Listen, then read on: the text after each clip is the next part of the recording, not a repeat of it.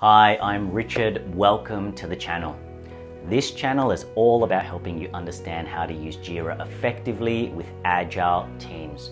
As an experienced Agile trainer and coach, I'll be providing you with tips, tricks, and tactics on how to use Jira in various ways, such as aligning its use with Scrum activities, visualizing the flow of your team's work, and helping you manage stakeholder expectations through effective release planning and reporting. We'll be constantly adding to this channel. Videos will be based on trending topics in the Jira Agile world, but they will also be based on feedback from you. So make sure you subscribe to keep your Jira and Agile skills up to date. So what's next?